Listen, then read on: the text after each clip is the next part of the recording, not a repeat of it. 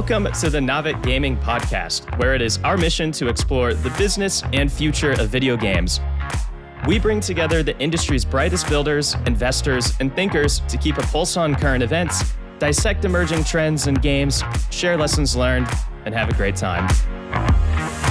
This podcast is also part of Naavik's growing ecosystem, which ranges from free and premium research to consulting and advisory services.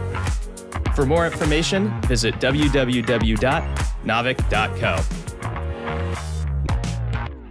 This episode is brought to you by Nexus. Building a support a creator program is something all live service game developers should be doing. But without the right engineering bandwidth or marketing expertise, doing so can be a challenge. Nexus's Creator Program in a Box makes it easy for game devs to build and manage world-class creator programs, driving significant growth in conversion, ARPU, retention, and LTV.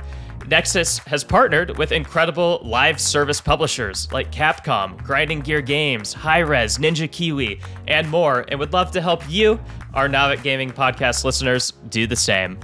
If interested in learning more, simply head to nexus.gg/Naavik.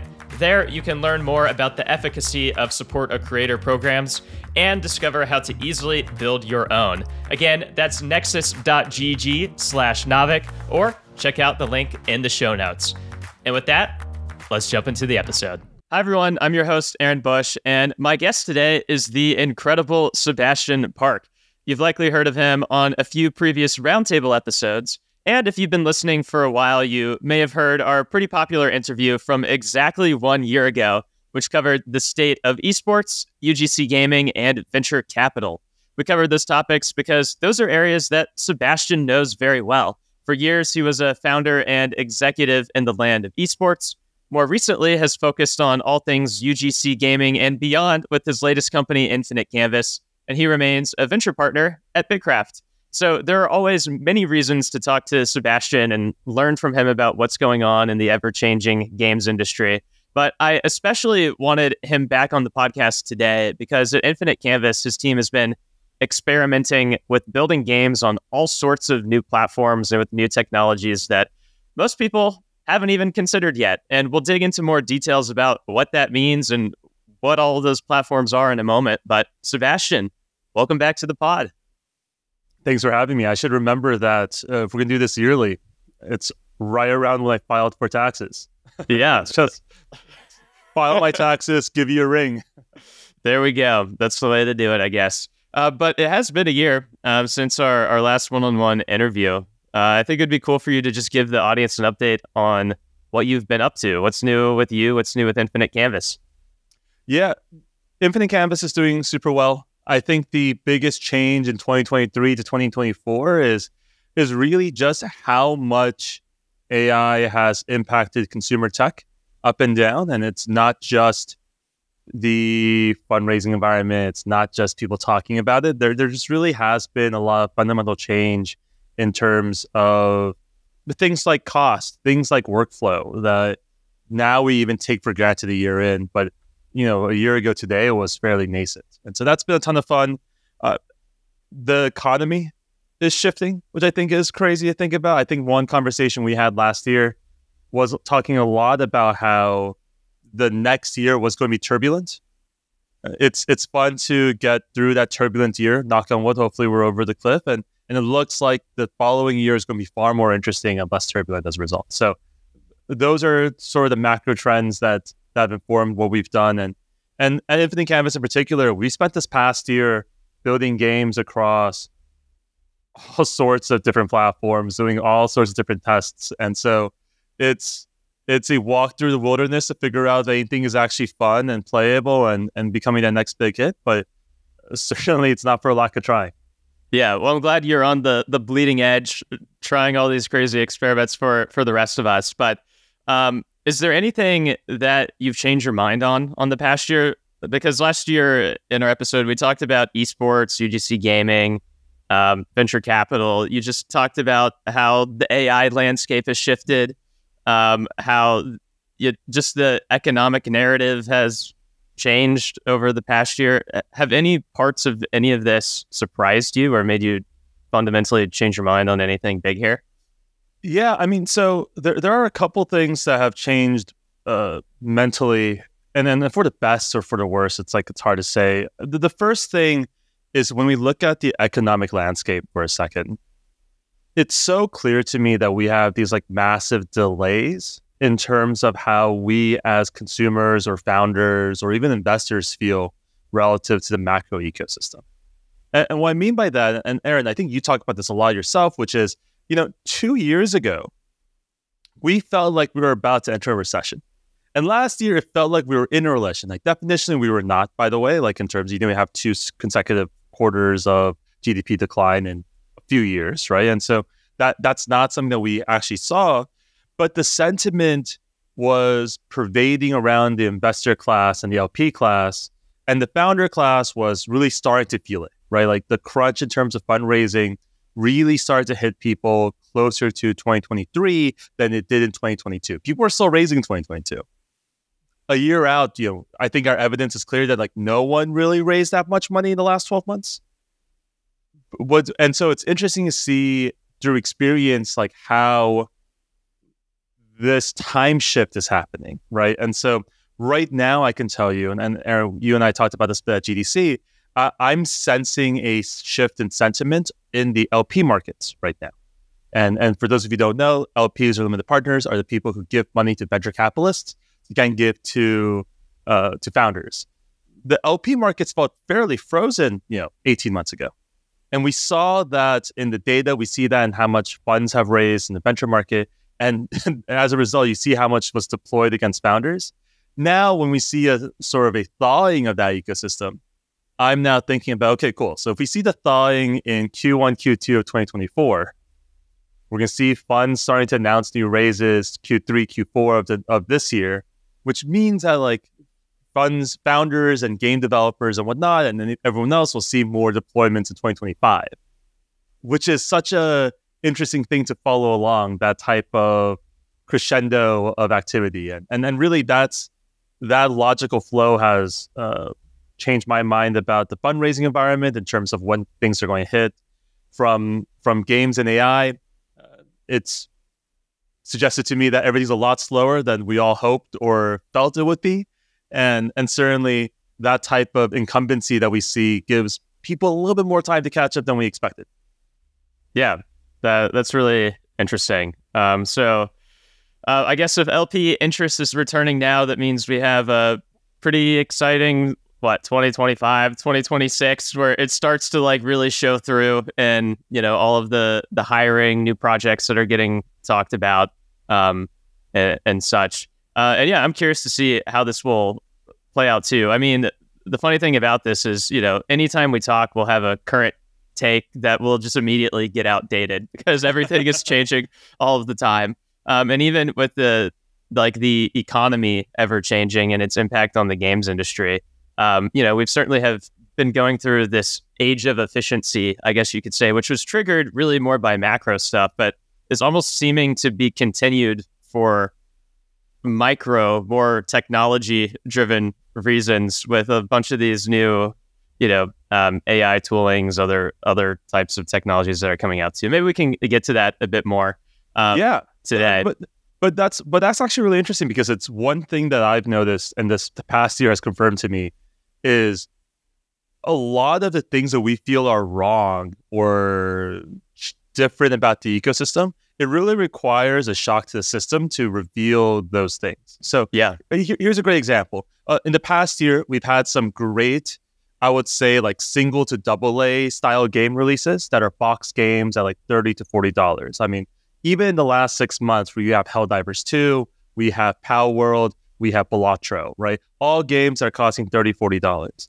We knew as an ecosystem for a number of years that the market segmentation of free-to-play versus box games versus everything else should exist. But when the getting was good and people were making billions of dollars, no one was focused on that type of market segmentation information.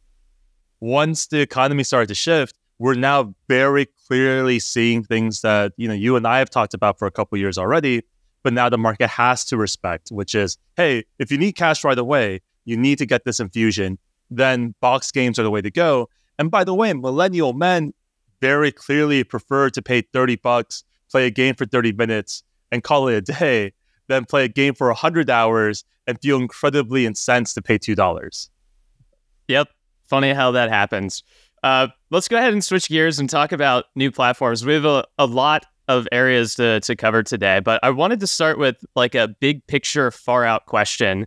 It's really more of a thought exercise because there's no way we could actually know the answer, which is 10 years from now, Seb, what percentage of the time do you think people will be playing on platforms that have either minimal to no traction today?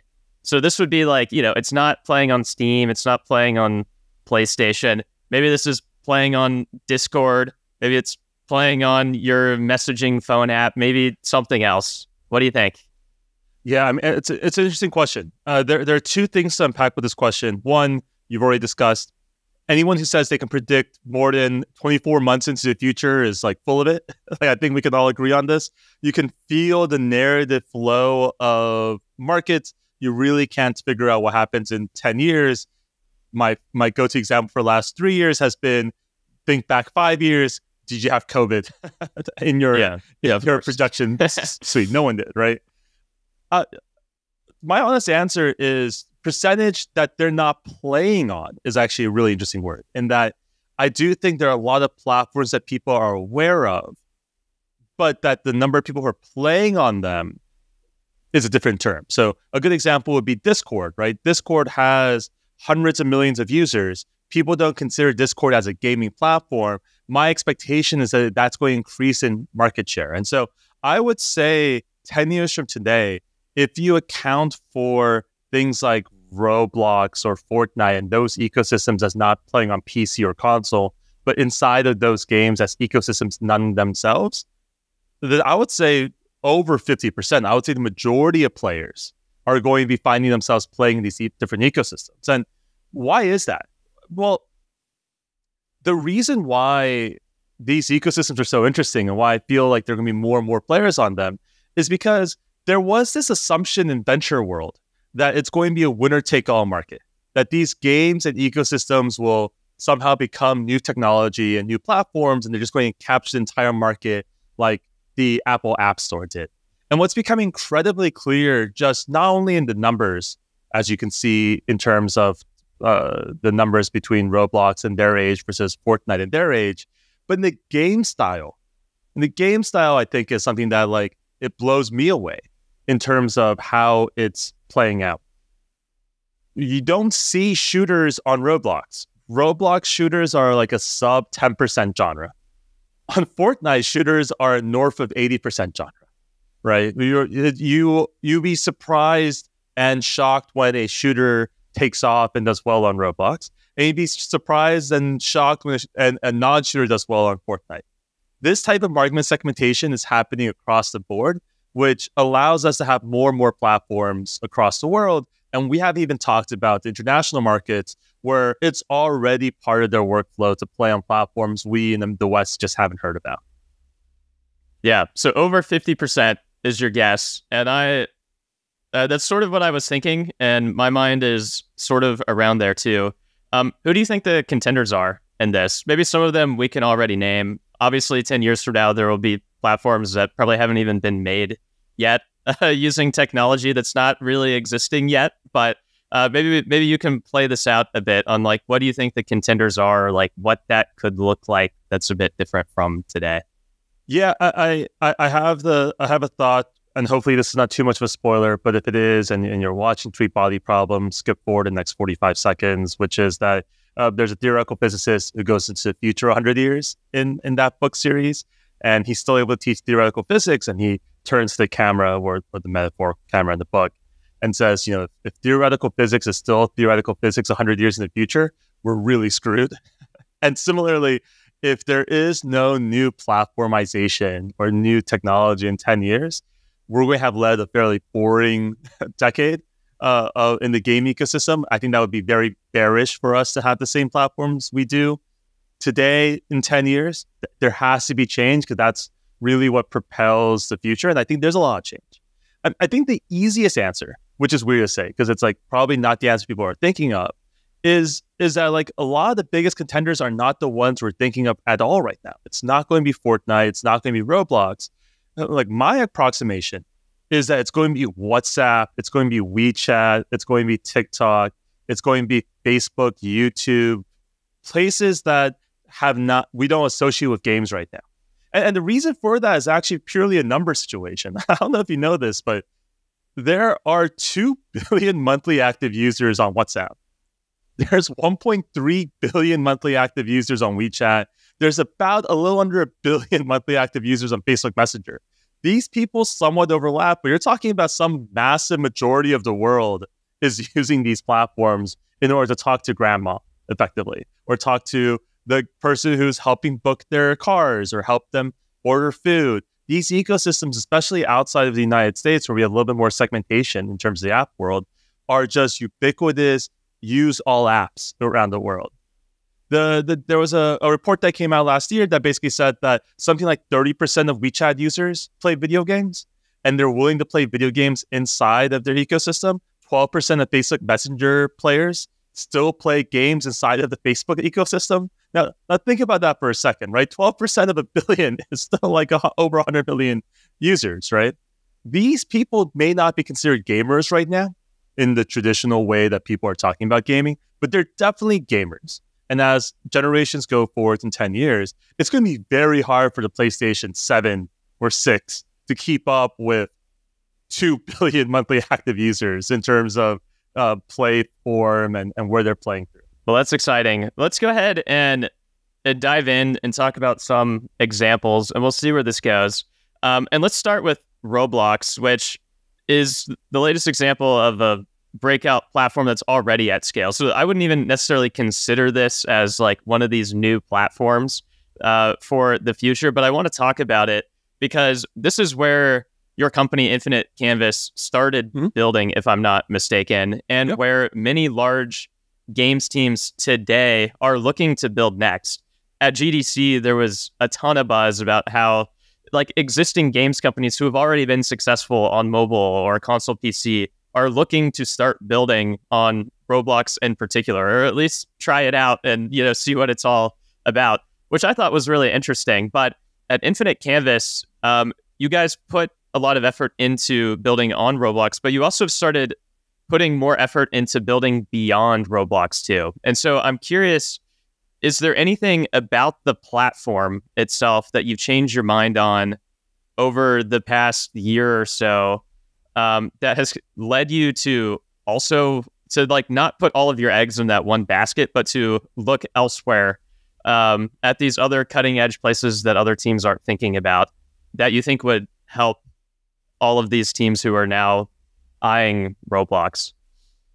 Roblox is an awesome platform. We're huge fans, and we're incredibly lucky to have done a lot of our studio and publishing work inside of Roblox. We were fans a year ago. We were fans 5 years ago. We're still fans today. Diversification outside of Roblox was always part of our game plan.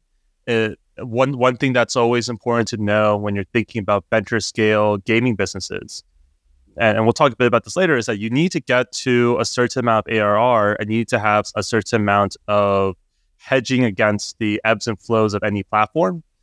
Rising tides lifts all boats. However, you don't want to be purely beta against a specific platform. That's not a great way to run a business. It's important for diversification. It's also why we're seeing diversification of existing companies into Roblox, because it is a platform. It has a great ecosystem. It has some really interesting players. People make some really cool things. For those, there's two things I can say about people going into Roblox and two things for people who are already in Roblox. The first thing is the way that Roblox user acquires and the flow in which people discover and play games and their half-lives are very different than anything we've seen in mobile, anything we've seen in casual core, hybrid casual. It's just very different in that ecosystem. There's a lot of revenue and money to be made, and certainly there's going to continue to be so. But certainly one thing that we saw in the past year is, you know, the longevity and half-life of games that are not the top 10 games started getting shorter. My assumption is that this is probably good for Roblox, that Roblox actually benefits from having a lot more churn in the top 50, top 100. You really don't want one game to be in there constantly unless there's a lot more happening there. But that churn, I think, is interesting and should affect how people think about building businesses on top of Roblox. I think Roblox is one of the greatest platforms for indie, small developers who want to just make something really cool and reach a broad audience. It's certainly an ecosystem that you need to develop differently for. So an example of this from Infinite Canvas is that our development cycles for Roblox games, were weeks, maybe days at a time, in part because we had to keep it that short as a function of what people cared about and how we were monetizing. That's not the case when we build for other ecosystems. We still build fairly quickly, but we're still talking order of magnitude of a couple months. If you're spending 6 months building a Roblox initial test, that's almost certainly a mistake. Like, it is almost certainly the case that you're not going to get enough reps in that ecosystem fast enough to justify spending that much on one singular deployment. I have yet to see anyone do that exact one thing and do it well. You just need a lot more reps. And so that, I think, is the biggest thing I recommend for people in Roblox. For people leaving Roblox or people who are already developing in Roblox, I think it's really fun to go out and, flex your game development muscles on different ecosystems. We see this in terms of poker players. There are some poker players who only play no limit hold'em. There are people who play both cash and tournaments, but there are people who play Deuce 7 triple draw, pot limit Omaha. And what we see is that when you flex your different muscles, you just get better at the entire muscle of poker. And similarly, I think a lot of these guys and gals who are working on Roblox would be well served to flex their muscles elsewhere and see if that will give them types of cross learning. And that certainly has helped us a ton. So I do think that over the next year or two, we probably will see this big push from these traditional gaming companies. There's probably a better term to use, but from those companies going into Roblox. How do you think that's going to play out? Do you think that they're at large, this cohort will succeed and there will be like this new, more professional presence in Roblox? Do you think most will get washed out and get disillusioned by the traction they get, the revenue that's possible on that platform? Maybe somewhere in the middle, leaning in a certain direction. What do you think? Yeah, I mean, I think by definition, I will always bet the field, right? So if you have 5 AAA studios or 50 AAA studios coming in, it's not that they're just competing with 50 kids. They're competing with like 50 million kids making games, right? And so the odds would suggest that like we should take the 50 million. Like, they're much more likely to create something interesting and in vogue. One story that blew my mind while we were working in the ecosystem about 18 months ago now was a game called Duck Game. It was a vibe game. If you've never heard of vibe games, they're the style of cozy games. If you haven't heard of cozy games, we should have a conversation that these are very esoteric but interesting game ecosystems. The game loop had nothing to do other than chill on an island and watch a big duck float around and try to get on the duck. It had, I want to say 100 million like impressions over the first 2 weeks. It was doing a ridiculous amount in terms of mindshare in the ecosystem. It was clearly built in under a week. It was clearly something that would like hit the zenith of the zeitgeist within that month or two. And then, no one talks about it anymore. But during those 2 months, it was probably one of the biggest games on Roblox. That type of zeitgeist is something that we as older game developers, and it's weird to say older game developers because coming from GDC, I've spent a bunch of time with game developers who are, were there since the first GDC in the 90s, and certainly they're my senior. But we can't compete with that type of zeitgeist. We're not on the like 100 Discords or 100 Twitter threads talking about the latest memes and making stuff like that. That's hard to compete with. I do think there's going to be some really high quality games that come out of these studios. I would almost always assume that some of them are going to be good. But when one group is making 1 million games, one group is making 50, you have to bet on the million. Yeah, it reminds me, have you seen that simulator? I forget what it's called. It's like Epic Battle Simulator or something that hits up like 1 million Toads versus like a giant Bowser or like Thanos or like these weird these weird matchups. That's what it reminds me of. And sometimes the 1 million Toads from Mario, they end up winning. And those are so funny to see. Anyways, just funny analogy there. Well, let's talk about UEFN. We're about a year in. From Infinite Canvas's perspective, what's the viability of building on the platform right now? Have you changed your mind on anything here from what you initially expected it was going to be for your business? What are your current thoughts? Yeah, I think GDC last year, people were coming out thinking that UEFN was the Roblox killer. We talked about this briefly at the top of the show, but people think these platforms are going to be ultra competitive and that there's only going to be one UGC platform, but it's very clearly not the case.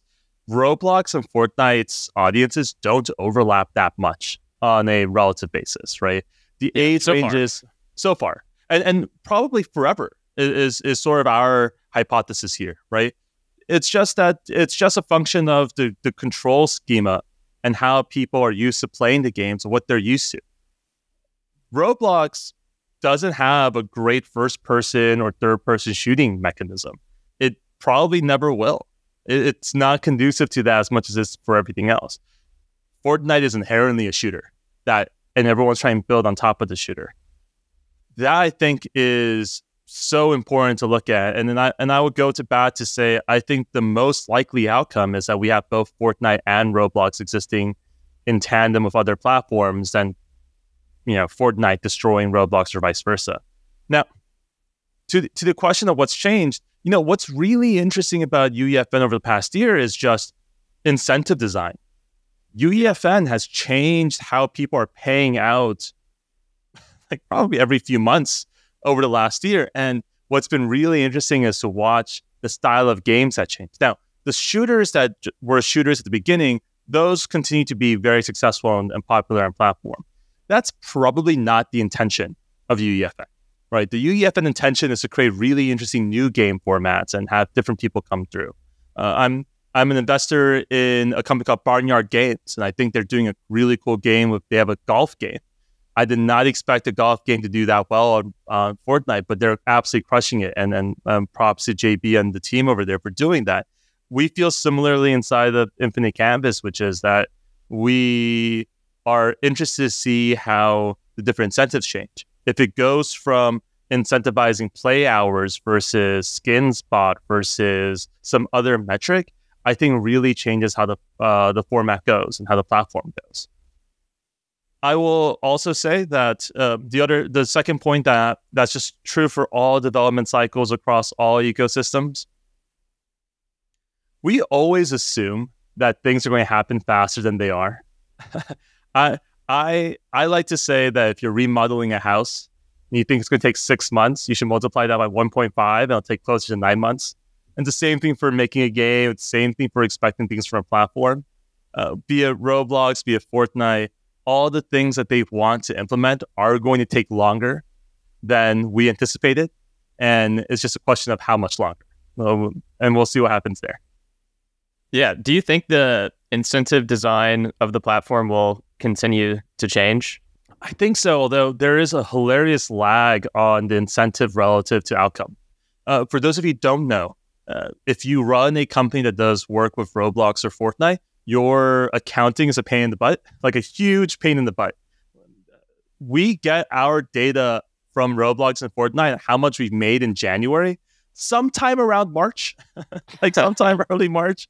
And so my co-founder, Tal Shahar, has both the pleasure and the headache of trying to do our accounting and send our investor memos to let people know where we are financially. And there's always a lag because it takes a little bit of time for the payouts to come through. All reasonable. But that also means our incentives and building towards the incentives are on an even larger delay. So if you combine the insight that you really shouldn't be spending that much time building games for some of these platforms, because you want to have fast iteration speed, combined with the fact that our feedback is not only delayed on the changing financial incentives, but also like 60 to 90 day delayed on payment to see how well we did, it makes for a very hard ecosystem, and one where we just spend a lot of time thinking about taste and like, do we have it? Do we have taste, and are we able to implement it properly? Cool. Well, let's go ahead and talk about Discord. And we can break this into a couple parts. I think the the first thing we need to discuss is really just the state of Discord. So, Sebastian, maybe you could give us an update on where you see Discord going as a platform and what its trajectory is looking to be from a games company point of view here.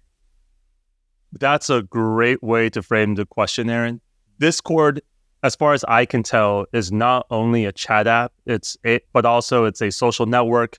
It's a games publishing platform.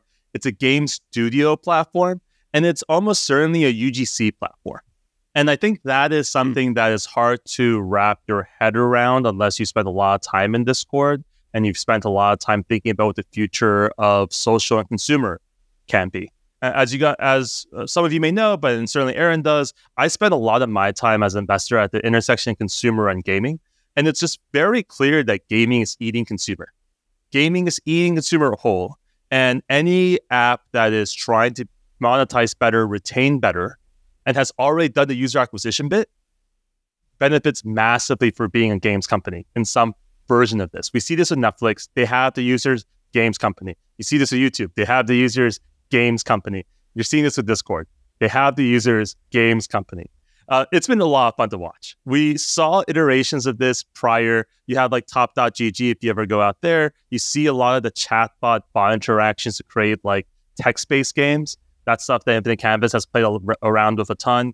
You're seeing a launch of effectively their experiences platform. So not only do you have that, you also have an SDK such that you can now make actual in-game bits for Discord as an ecosystem.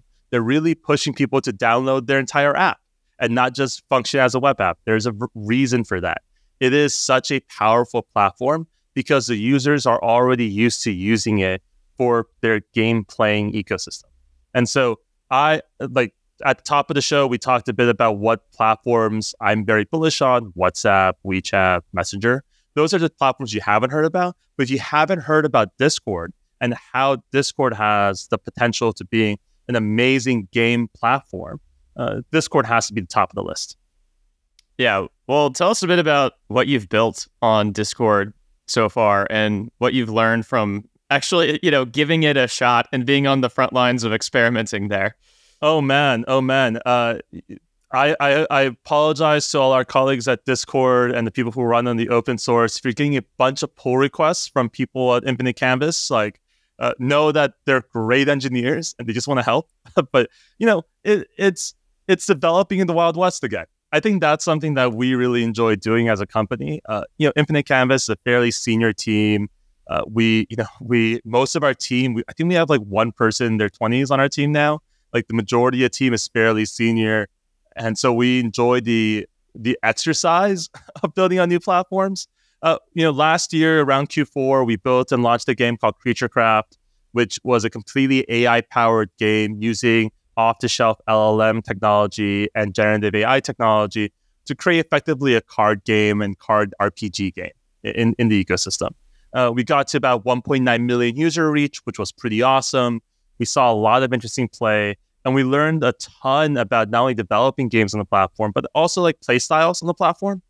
So a couple fun takes for those of you who are interested. One, on the AI side, you really can't do scarcity, as it turns out, in the way we used to for gachas. It is hard to push a gacha-like system when people inherently know that you can make an infinite number of things. Yeah. One of our data science leads and PMs, Vanya, was joking that our company should be called Limited Paper if we were going to do more gacha style games as opposed to Infinite Canvas. I thought that was a pretty good line, and I think that's certainly true in the ecosystem. Two, the play behavior is so different. And we knew this going in, but we didn't realize how different it would be. What I mean by that is that Discord, if you think about how people use Discord, is it's in the background. They check it once in a while. They're not open on it as much as unless they're watching something with friends or actively having it as like a secondary app to playing TFT or other games. That means that games inside of the ecosystem have to look different. Like games often to right now are a little bit more anime gacha style games where you can play for a few minutes and put it down for days at a time. That seems to be a pretty good indication of the types of games that you're seeing on the platform. But in terms of ease of reach, in terms of being able to acquire users, this is some like Roblox like numbers in terms of how quickly we were able to reach an audience. Like I think we got to like 1.9 million in like 10 weeks. It was pretty crazy. That is pretty crazy. How do you see this playing out over the next few years? I know a lot of it is still pretty nascent in their tooling. Discord itself is figuring out their own business models here. And so obviously like their support and what they choose to enable as a platform is massively important for enabling everyone else. But, based on these early successes, are you seeing a direction here now where you're starting to feel more confident that 2 years from now, 3 years from now, we'll see this level of gaming activity and these types of games existing and being successful on Discord? Or are you not sure yet? There's a great creator and colleague of mine named Avi Gandhi at Creator Logic. He's brilliant, was the first digital agent at WMEIMG, and then did a bunch of stuff for Patreon and a bunch of other companies. Just a really brilliant guy. And he always talks about creator incentives and how money is what drives true creativity in a lot of ways. And it's sort of a weird combination because obviously people are creative inherently and the money comes later. But that like, if you have one platform that gives you money, one platform that doesn't give you money, people are going to flock to the platform that gives you money. It's like the best reductionist version of what he says. We don't know. Deep down, we have no idea. Even as people who spend a lot of time on these ecosystems, I spent a lot of time talking to my fiance about how most of the stuff we worked on will fail because that is the base rate of things we worked on. We enjoy making games. We enjoy the challenge. And as a business, we're confident that we can see hits as we deploy on these ecosystems, and that having a lot of users enjoying your games in a retained fashion is a no doubt way to make money at some scale, and we're confident in our ability to do so. We saw this in esports. We saw this with YouTube. We saw this with creators. We believe this to be the case for games. That's fundamentally true. Will it be Discord inherently? It's unclear. We spent a bunch of time messing around with Xsola inside of Discord. You saw a ton of drop off between people trying to like work inside Discord and getting them to pay for things. If you have 3 clicks are off platform, you're seeing like 80% loss in terms of click to payment, right? That's not sustainable from a 100 million ARR type business. We do think that Discord has signaled to the market that they're moving in that direction. It's clear that they want to IPO at some point soon. This is more the investor hat on. It's clear that showing revenue and showing throughput is important. And I think they're going to do well there. The thing that Discord has a chance of doing, which I'm super bullish on, is if anyone looks at Roblox's like quarterly reports, which I know Aaron does, but I'm not sure if anyone listening to this does. But one of the things that they do is there's this like nuanced language where they announce and report gross bookings as opposed to profits and revenues in a lot of their reports. The reason for that is there's a lot of money floating inside the Roblox ecosystem. I buy a Roblox gift card for my nephew. He then deposits it. I've already given Roblox $100. However, or let's be honest, $20. He's not getting $100 of Roblox credit. But Roblox doesn't see that converted into profits until he then spends it and it's burned into the ecosystem. Discord has a chance to do that. I think that's going to be really interesting to see how they set up monetization. Certainly not their concern this moment. But like Discord monetization has always been a huge headache. I want to take a second to describe what Discord monetization looks like right now. It's mostly Nitro. It's mostly some amount of money that's around $4.99. And definitionally, from an economic perspective, Nitro is either massively overpriced or massively underpriced. There is no version of the world where Discord's Nitro is properly priced. Because the type of power user who wants to spend a bunch of money on Discord almost certainly is reaping a lot more than $60 a year worth of value from Discord. Some would argue everyone is reaping much more than that. And the type of person who's spending $1 could really get them a much higher throughput if that's the mechanism that they're trying to hit. And so pricing on Discord's been hard because the community is used to not spending any money on the platform. They're used to receiving this massively expensive service that does real-time voice over IP, which was a technological wonder a decade ago or 2 decades ago, for free and at scale and at cost, and able to stream 1080p video to all their friends instantly. That's the expectation. And so, yeah, when you have that as the offering, monetization looks a little bit strange. Yeah. Well, let's go ahead and talk about AI. There's still so much more to dig into. I guess the best place to start here is just for you to tell us about your work building games so far with GPT components. What have you done so far? What have you learned so far? And specifically, what have you already seen about AI being able to unlock new creative surface area?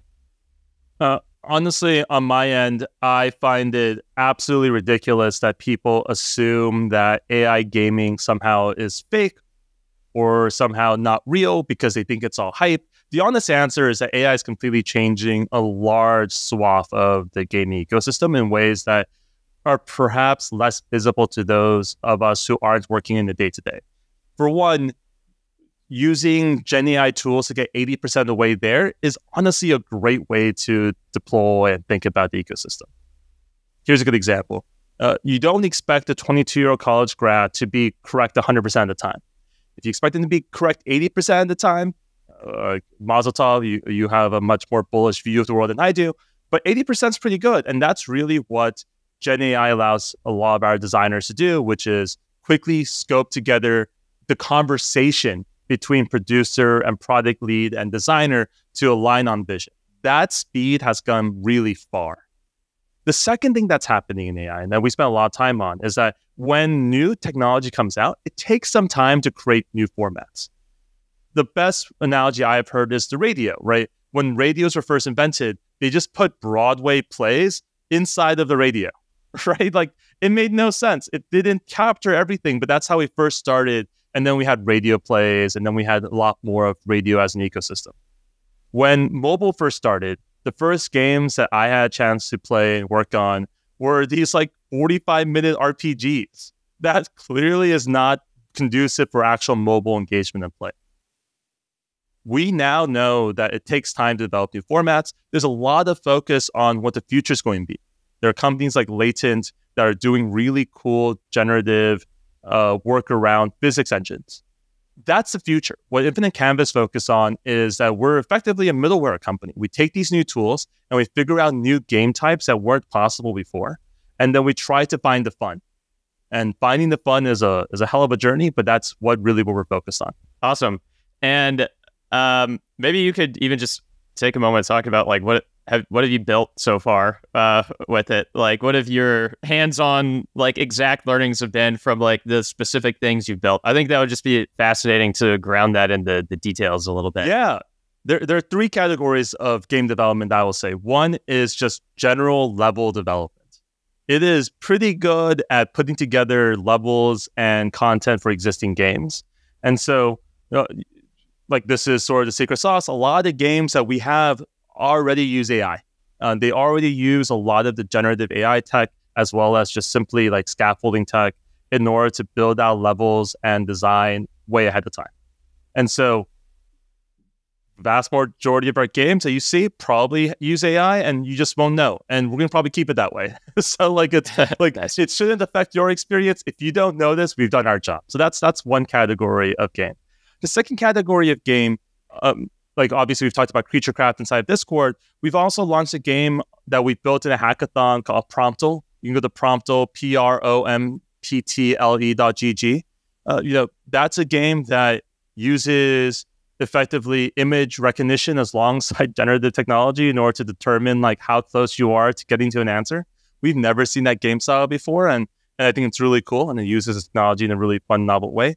We've been spending a lot of our time on mobile puzzles. We're doing a lot of puzzle design, puzzle creation, and level enforcement. And so one thing that is the holy grail, and I'll take a take a step back and say calling somebody a Holy Grail is never a great idea, typically, because, just spoiler alert, they never find the Holy Grail. But one Holy Grail in mobile gaming puzzles is that you really want to ensure that the puzzles are fit to the user. You want them to be fun. You want them to be hard, but not too hard. And that type of difficulty modulation is super hard, typically, because it's hard to figure out someone's elo. It's something that some people worked on, but there's very low-level implementations. We've been doing a ton of that in our games. And so a puzzle game, a word puzzle game, for example, that we're working on, modulates after a certain point relative to how good or bad you are at the game.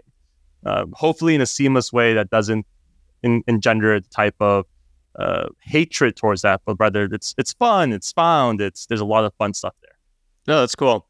And one big question for you here. In a previous episode, I asked you something along the lines of, with AI, which is going to be more disruptive to gaming? Its potential to help create games or its potential to distribute games in new ways? And you said distribute, which at the time I thought was really interesting, especially from someone who is, at the bleeding edge and using AI tools to create new types of games. Do you still think that? And if you do, maybe you could just unpack that a bit more for us, because I think that's a fascinating insight. Yeah. To reframe the question, one of the coolest things about technology in general is it lets you make new things, of course. But the most important thing that any platform that we work on, period, and this is not only true for AI, but also for mobile and the internet, is distribution. If you can't get, the adage goes, if a tree falls in the wood and no one's around to hear it, did the tree fall? Obviously the tree fell, but no one's around to hear it, so no one cares. Is really the takeaway there. That's almost certainly true for every new technology we've seen. It's going to be true for every new technology in the future, which is the biggest impact is getting users into it. What we're seeing with AI as opposed to user acquisition is we're already seeing it generate new ad formats and new ad content at a much faster scale that allows us to use the existing A/B testing tools or just the Meta platform to figure out golden cohorts at much cheaper and faster scale than ever before. You don't need to have new technology of 3D animation or 3D generation to know that an ad format that can acquire more users quickly is going to be incredibly valuable and incredibly cheap. The thing that when I talk to experienced game producers, the thing that keeps everyone up at night, well, there are two things. One is the fact that their game may never be fun and they'll never know if it's fun until it's fun. That's obviously existential, and we talk less about that. But then there's also the bit around golden cohorts and how much user acquisition costs, and can your game survive if the CAC LTV curve is different? If you can really reduce cost, of acquisition and do hyper targeting at scale, that makes a lot of game formats possible in ways that we previously weren't able to. Let me unpack that further. And I know Aaron loves when I do the unpack further thing, which is... No, I do. Please. There are two ways you can unlock further game development. Section one is stuff that was really hard to code or really hard to create edge cases against. There are a lot of styles of games, be it your roguelikes, your procedurally generated games, your asset-based games that benefit from having more compute effectively because they will make more fun games, and having a fitness function that allows you to really churn out the unfun parts of the game. That's going to make more fun games, period. That's awesome. We can ignore that for the time being. It's a huge category. It's where we spend a lot of our time at Infinite Canvas, but that's one part. The other side is a math equation. If your LTV is higher than your CAC, you have a game. If your game makes more money than it costs to acquire users for your game or it costs to make the game, you have a game. If it doesn't, you have a project. And your project is not profitable, and you're going to have to go back to work and do something else at some point. A lot of games die on the grapevine, in part because they're fun games, but they can't compete with the user acquisition costs that Monopoly Go is able to pay because they monetize at a much higher rate than yours. If we can instead create a lot of hyper-targeting using specific AI tooling or we can figure out a way to reduce the cost of acquiring users, or we can distribute it better on TikTok, or we can distribute it better on these like UGC social algorithmic platforms. Suddenly, games that historically would have just lost to Monopoly Go or lost to a AAA title now can exist. And now they can find an audience and they can make money and they can like sustain a career for people. That's huge. That's just as big, but almost certainly much bigger than creating new formats. It's the ability for existing formats that historically would find a niche audience and then they'd have to move on, now can sustain people's careers and lives. We see this in Roblox. We're seeing this in Fortnite. And I think we're going to see this everywhere. Yeah, I think that's massive. It'll be fascinating to see how exactly that plays out.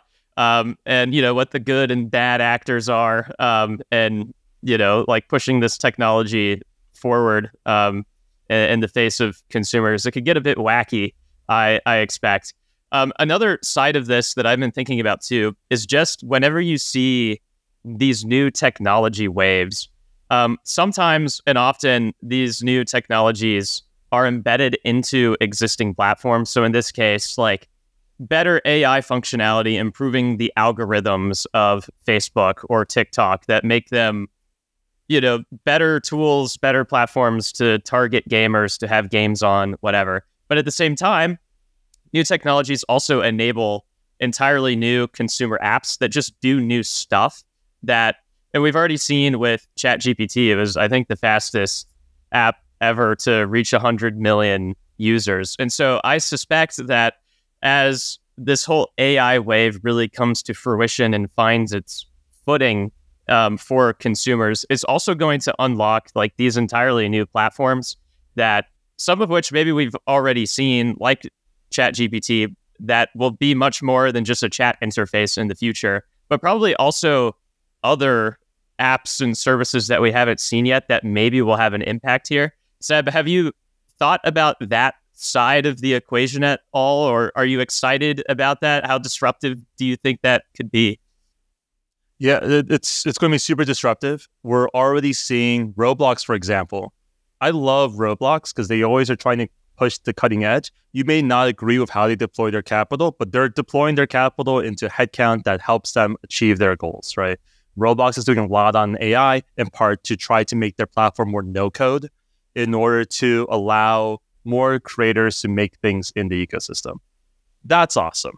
I think the flip side, and the reason why AI is disruptive, though, especially in gaming and consumer, is in part because games are squalid machines. I've been spending a lot of time with my friend and colleague, Brian Shi. Brian used to be the VP of product at Pocket Gems. And we've been talking a lot about how as you become a mature games company or mature company in general, you just don't have the opportunity to use new technology that quickly. Like there is so much more risk in integrating AI into your AAA game that has an 80-year time span to ship when it's not proven out versus just working on the stuff you know will work and making money that way. That's an awesome opportunity for startups because it allows you to take on that risk. It's existential risk, of course, like things cannot work, but that allows us to effectively disrupt existing game markets and existing consumer brands because we're allowed to work with this, knowing that all these machines are squalid, that they aren't built to work with anything else. They're built to work with technology from a decade ago.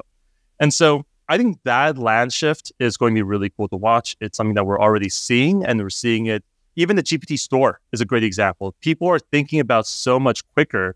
If you guys don't know, ChatGPT has a store where you can launch game apps in there. We've launched a couple of things in there, versions of Prompto, versions of other things with GPT-4. GPT-4 Turbo's coming out, and that's been a ton of fun as well.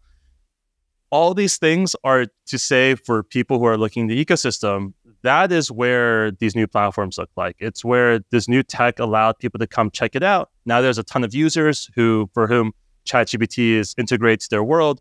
When you have that, people are going to make cool consumer products on top of them. And in ways that existing players, let's say, for example, Activision Blizzard, cannot move quickly in that direction because they're acquired by Microsoft and they have other logistical and regulatory risk. And there's a lot of stuff pushing them away from it.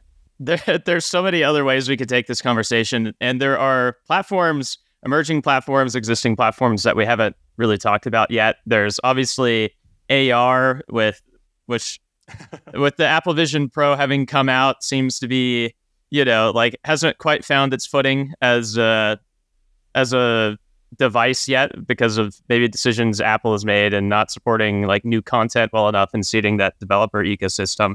But there's also other places too. There's like even in the realm of PC distribution, there's all sorts of activity with Web3 companies. Epic Game Store is out there, pushing even beyond UEFN. Are there other areas that you are thinking about with that infinite canvas that you're eyeing or like planning on attacking, you want to experiment with? Would just like to hear about what else we haven't discussed yet that you're excited about. Yeah, I mean, obviously, let's talk a little bit about the Apple Vision Pro. The Apple Vision Pro is super cool. I had a chance to try it out. I think anyone who tries it out thinks it's super cool. It's super nascent. The fun fact, when the iPhone came out, the App Store didn't exist. Like the App Store was I believe a 3GS invention, not a iPhone 1 invention. So it takes a couple years. It does take people time to get there. I think AR games in particular, we haven't experimented with them as much because our view of AR games is much more to do with IP than anything else. When you have a visual medium, the thing that matters is the IP that gets people to come join. One of the coolest parts about Pokemon Go was that it's basically pound for pound Ingress, which was the previous Niantic title, but it has Pokemon, which is awesome and very cool. I mean, I'm literally drinking out of a Snorlax cup myself. And so it is almost always the case that in these worlds and these new platforms and products, IP is going to matter a ton. I think that is a theme that we haven't touched upon a ton, which is Infinite Canvas does a lot of work with pre-IP. We've done a lot of self-IP generation. If you have like the transmedia thesis, which I don't have, but some other people do, you want to have a new IP that transcends everything. One thing that's hasn't been as explored inside of Web3, even Epic Games or everywhere else, is that there's a lot of really cool IP that just hasn't been unlocked. If you assume what I assume, that everything that gaming's eating consumer, gaming should, at the end of the day, eat all IP as well. And so one thing that we're spending a lot of time on right now is new IP across the world, across regions. And we're looking for IP that, may not have been considered gaming in the past, but may now be games as well. Here's sort of a really, really esoteric example. There is almost certainly a Balatro version that incorporates card IP, be it Bicycle or Copab or some of these like high-end card distributor ecosystems. There's a version of Wingspan called Wormspan that's coming out. Almost certainly they could do IP integration with things that have dragons in general. I think Wingspan and Wormspan less so because they already have an audience, but if you're a new company or a new games company, you should be thinking about platformization and distribution beyond just your Web3, your Epic Game Stores, your AR in terms of Vision Pros. You should think of it also in terms of, hey, what IP can really push the needle? Because that's what helps often new technology. Yeah, makes sense. So obviously there's no shortage of emerging platforms, technology shaking things up. But a big question for you here, Sebastian, is any of this actually a new blue ocean? Or is it going to just change up existing market share? How do you see that playing out? How much does all of this really matter in terms of growing the pie for our industry? This will certainly grow the pie for gaming, period. The biggest thing that hurts gaming from a growing the pie perspective is people not assuming everything is gaming. There are just too many millennials now. And this is where I feel older, which is that, when we're the people shaking our fists at the sky, there's too many of our colleagues, Aaron, who are analysts, who are observing the ecosystem, and who are basically saying, that shouldn't count as a game, that shouldn't count as a game, that shouldn't count as a game. I think they're all full of BS. Anything that's a game or seems like a game is a freaking game. I think that's true. Anyone who plays game is a gamer. It's, in my definition of gamer, something like 90% of all kids right now are gamers. Because it's actually true that they're gamers. If they're playing a game of some sort, they're gamers. We've had a negative association with it in the past. Obviously, it's associated with a subculture. I think that's going to leave us. And really, all this platformization, the use of AI gaming in particular, allowing us to create more interesting experiences that are tailored to people, is going to further the idea that everything is a game and thus grow the pie substantially.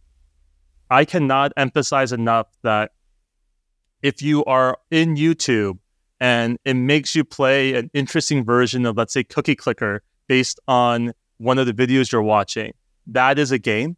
That is a version that can be better suited by AI. And 3, it is something that will make more and more people gamers. And that's almost certainly growing the pie overall. Cool.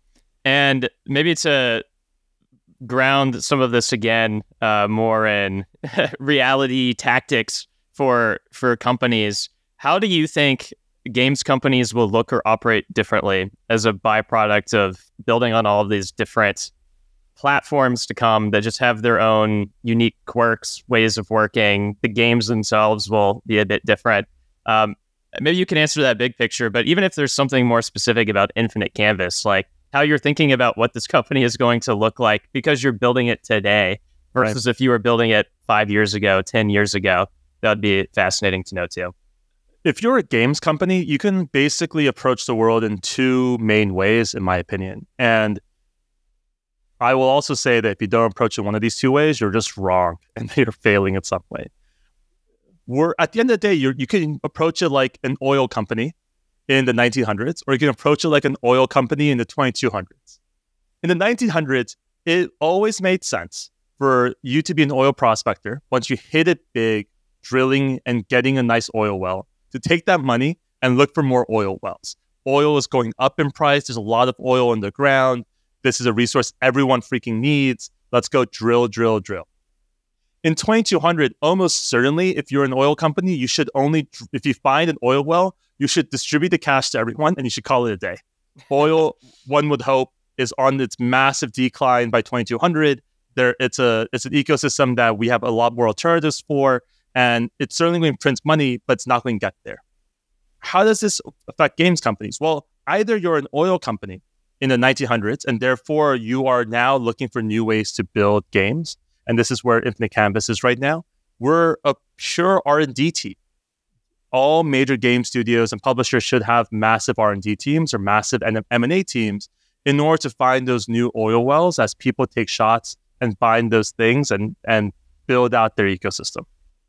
Complete flip side, if you're not doing that, you really should stop trying to develop anything. And I think we started to see this. In the last 10 years, a lot of game development was about extraction. It's about making more money from existing users. It's about making more money from the existing IP you have. I think that's a fine way to run a business. It's not the most fun way to run a business from my parlance, but it is one way to run a business. But certainly you should either have a massive R&D or M&A team in order to build out that ability to find more oil, or you should basically be distributing your cash back to your investors. And I think that's going to be the big change and piece of advice I'd give to people moving forward. Infinite Canvas right now, we're very much in the pure R&D prospecting phase. Yeah. So if you had 10 chips, Seb, and each chip represented building a project, and you're looking at all of these different platforms, and you have to put all 10 chips down as your bets. Maybe you could put 4 chips on UEFN, 2 on Discord, and the rest elsewhere. How would you be placing your chips today, as like a new company that could only build on these emerging platforms? Yeah, I mean, so amusingly, if you were to apply Kelly criteria, maybe we should only apply 1 chip and stay alive for 10 years. But no, this is a really interesting take. And I think it differs company to company and differs on your incentives. Here's something I will say as a founder investor at my intersection. If you're doing a free-to-play game because your investors are telling you that's the only way to show ARR, you should find new investors. You should find people who are actually in your corner. I think it's ridiculous that people are placing bets based on what their investors want. I will say, if you're a venture-backed company, we'll talk a little bit about this later, but you want to get to a certain amount of risk, because if you don't take enough risk, you're not going to get to enough scale to justify being a venture-backed company. And so, I think that is something that I think about a lot. for Infinite Canvas and for ourselves, we've raised a little under $10 million. We've been around for a little over 3 years now. We are a company that we're a venture-backed company. And so the decisions we make are purely based on trying to find the type of massive oil well, the type of really fun, compelling, superstar home run game that'll get us to where we want to get to. From that definition, we have done nothing but fail in the last 3+ years, right? And I think that's something that's always fun to say because you don't hear enough people saying this. We have a lot of singles and doubles. We have games that have made $1 million ARR, right? But from this perspective of being a venture-backed company, from the perspective of being a successful AI-powered games company, we still haven't found the home run that we really will feel proud about. And in that sense, we're spreading our bets wide. This is not good economics if you're trying to stay alive for 20 years. This is great economics if you're trying to be a venture-backed company. This is great economics if you are incentivized like we are to be a game studio publisher in this new cool nascent ecosystem. We're placing our bets on Discord. If you had to place them in anything, you can say that we're placing all our bets on black. And if black is AI and red is not AI, we're all in on black. And as Wesley Snipes used to say, always bet on black, right? We're certainly all in on AI. However, if you were to go more platform by platform, we're so agnostic to where that's going to look and what that's going to look like. 12 months ago, I would have told you perhaps that was on Roblox, maybe on Fortnite. 6 months ago, I would have said Discord for sure, TikTok perhaps. Today, I would say almost certainly we have no idea. Perhaps it's mobile, perhaps it's PC, but it's really where we can find that intersection of users as well as virality in combination with a new game format is where we're going to be placing our bets, but it's all in on AI until then. Awesome. A couple final questions for you, Sebastian. I'll get you out of here. Last time around, we talked a lot about esports too, because you've spent a lot of time in that field. Any quick updated thoughts 1 year later on the state of that industry or what you're excited about? Yeah, I mean, the audience is getting older, right? That is by definition true. And because we're a year in the future, I think that's awesome. I've been looking a lot at esports and I've been thinking a lot about the non-venture scale of esports and how that's okay, right? I think that is something that is almost certainly the case that in the traditional investing model, you don't have to be venture backable, right? One concern I've always had with venture capital is that the way you succeed in venture capital as a traditional VC is, and David Hornig over at Lobby says this all the time, which is you have to hit 100 million ARR. That's recurring revenue, right? Like annual recurring revenue, 100 million. And then really, if you want to be a successfully publicly traded IPO'd company, you have to grow 50% between year 1 and 2, right? You have to go from 100 to 150 million ARR. Are there esports teams that are getting there? Probably not. Are there esports businesses? Does that mean that they're bad businesses? No. Like if you have that many eyeballs, they're a good business. And I think a lot of what's happening right now is the shifting of focus. One of the coolest things I've seen in esports, and I've talked to a lot of my colleagues and I still help out on, is how do you then build incentives for your employees to stay? That I think is going to be really interesting to see in that space. If you've sold people on the idea that they're going to work for you for 4 years and they're going to have $1 billion exit, that's almost certainly not true. How are you going to retain your customers now? How are you going to retain your employees? It's going to require a different ecosystem. And I've been very fortunate to be privy to a lot of those conversations on how that's going on. People are thinking about it. But certainly it's going to look a lot more like traditional sports teams. It's going to look a lot more like people doing passionate things, probably making less money than they would on general markets, but doing something that they're passionate about. And that's an interesting trade-off for them. So esports, super healthy in terms of the actual ecosystem. Viewership is fine across the board. However, it is going to look more cost-controlled than it did in the years past. Final question. I've learned you have good taste in books. You're widely read. And so any book recs that you would recommend to games industry leaders out there, or just that you've enjoyed recently? Yeah. So I am a huge believer in not reading anything about gaming if you're trying to think about gaming. And then the reason for this is pretty straightforward. If you yourself believe that your friends and colleagues are reading the same books as you are, that means there's no way, unless you're a freaking genius, to have interesting novel thoughts. The only way to get interesting novel thoughts is either to be so far ahead of the curve that you can consume the same amount of content and come to those insights earlier, or to consume a different set of content. And so I've spent a lot of time actually reading a lot of stuff that's like completely unrelated to gaming. And I think that's really helpful for anyone thinking about games or ecosystems. I highly recommend Chip War. I think Chip War is an amazing book by Chris Miller. It talks about how the microprocessor chip ecosystems come together. It's just a really cool historical book. I always recommend books like Power Broker by Robert Caro, the Robert Moses book. It's 1,300 pages, so apologies. But I think it gives you a good sense of why people are incentivized to do what they do. I think I learned more about negotiating with publishers from the Power Broker than I have from any other thing I've read. Because it's just like, they have the power. They're building the land. What do I have to offer? Like this, I think that interaction is pretty interesting and pretty cool. I would not recommend you read Tomorrow and Tomorrow and Tomorrow. It is a really good work of fiction, but it is very depressing as a game developer to read because it's a little bit too close to home. And then if I can recommend one last thing as like as a final follow-up to everyone is, I would highly recommend reading a bunch of newsletters outside of your industry. And so I think Derek Thompson's work is really awesome. I think Naavik's work is awesome, but you probably are already reading the Naavik work. And then I think there's a lot of stuff, honestly, in sports that are so applicable to business. And so I highly recommend looking at Walt Hickey's new website. Let me just make sure I have the URL correctly. He just launched it yesterday at time of recording. But like, there is such really cool insights from Sherwood.news, SHERWOOD.news. Really cool data insights there. They had a piece yesterday about naming of like effectively different arenas in sports and how that shows you the economic trend lines. That's so applicable to the stuff we do. Highly recommend reading that stuff.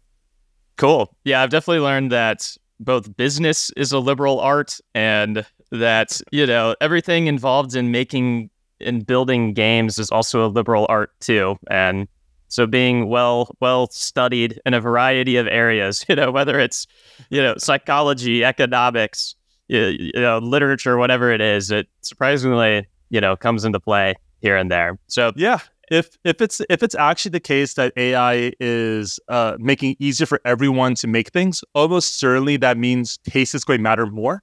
And so developing your sense of taste, like Ira Glass says all the time, where you get into the industry because you have taste, developing your sense of taste is going to matter more and more the easier it is to use AI tools to make content. Awesome. Well, let's go ahead and wrap up here. Sebastian, as always, it's a pleasure to chat with you. Thanks as always for joining me. Thanks for having me. And if you guys are around, you can follow me on Twitter, you can find me on LinkedIn, and we'll go from there.